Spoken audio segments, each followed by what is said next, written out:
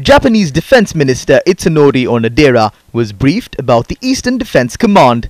Later, the Japanese Defense Minister engaged in an inspection tour of the oil tank complex at the Ceylon Petroleum Corporation in the China harbour. The Japanese Defense Minister left to Hambantota aboard a helicopter after inspecting the Ikusuchi Japanese ship anchored at the Trinco harbour.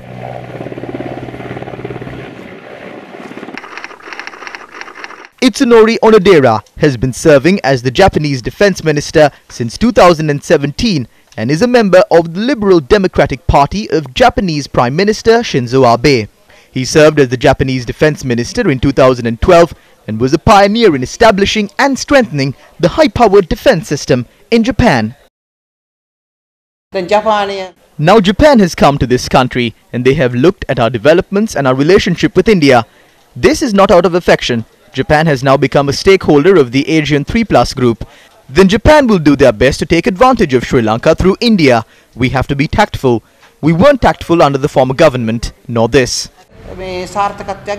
Especially Sri Lanka cannot neglect the fact that there is definitely an Asiatic rise, which means there is a rise of Asian countries such as China, Australia and especially Japan. So what Sri Lanka is now trying to do is engage with all these countries.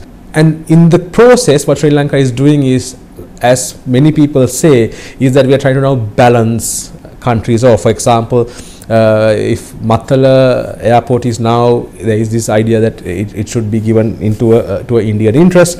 There is clearly China has Chinese company along with Sri Lankan companies now collaboratively running Hambantota.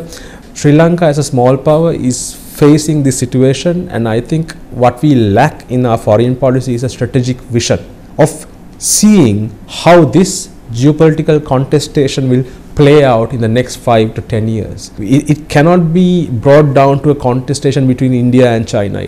There is the United States which is involved, there is Australia which is involved, and increasingly you can see Japanese interest very much at play in their in this geopolitical rivalry. So it is a regional and a global rivalry. So for a country like Sri Lanka, a small power, it's not anymore about balancing it, it's about how you manage it to the best interest of this country. So that is where I think we are lacking seriously a foreign policy which is well thought out, well planned, especially with a strategic vision.